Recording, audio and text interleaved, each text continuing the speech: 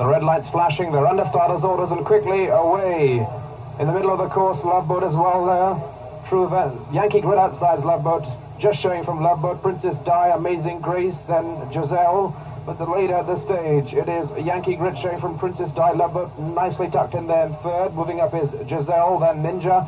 They're passing the cemetery and onto the main course. And the leader is Loveboat and Princess Di together. Then moving up, it's Magic, Giselle, Carl's Fantasy, Ninja, Amazing Grace, Grey Dawn, Endless Love, then True Venture, Darcel, Chattergirl, Queen's Gate, La Belle Sumer, and Treasured on it at the back of the field, past the 800-meter marker.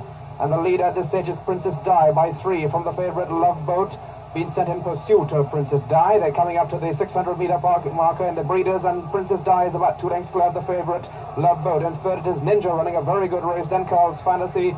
Then in behind Carl's Fantasy, it's Magic and Giselle. These have separated back, and there's a faller there. Princess Di, Ramsamy has gone down, but the leader now it is Loveboat, who's been left in command.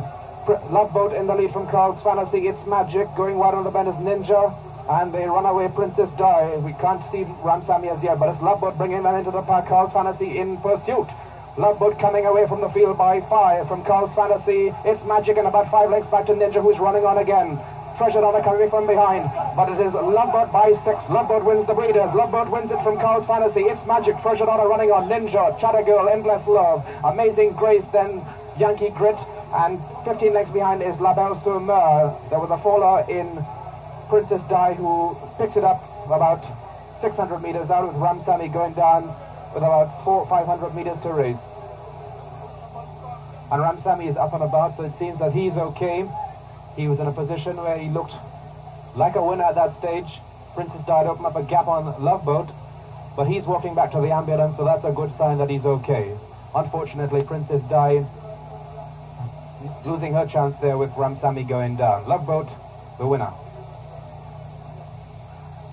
Here's the winner coming back. Loveboat, the 1-9 betting favourite, owned by Mr. Reuben and ridden by Venice Richards. An outstanding favourite, came home very easily indeed, but the race was marred by the fall of Princess Di. She stumbled a bit coming on the 500-meter marker and ended up, in fact, on Chancery Lane.